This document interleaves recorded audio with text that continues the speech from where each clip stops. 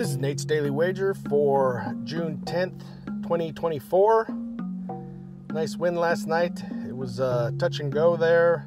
Was a little worried early. Then Celtics got up. Then coming down the stretch, it was really touch and go there, whether or not the cover was going to happen. So very happy when it ended at 7. So got the win, got the money. Boom. All right. Tonight, we're going from the finals to the final over in hockey. We got Panthers hosting the Oilers again. So they're down south. Last time we took the under hit. We're going to just keep rolling the dice there. We're going to take the under again. So it's sitting at 5.5. So that's where our money's going.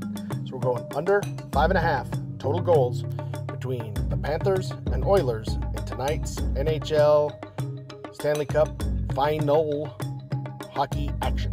See anything better than that? Pound it. That's my pick, and I'm sticking to it.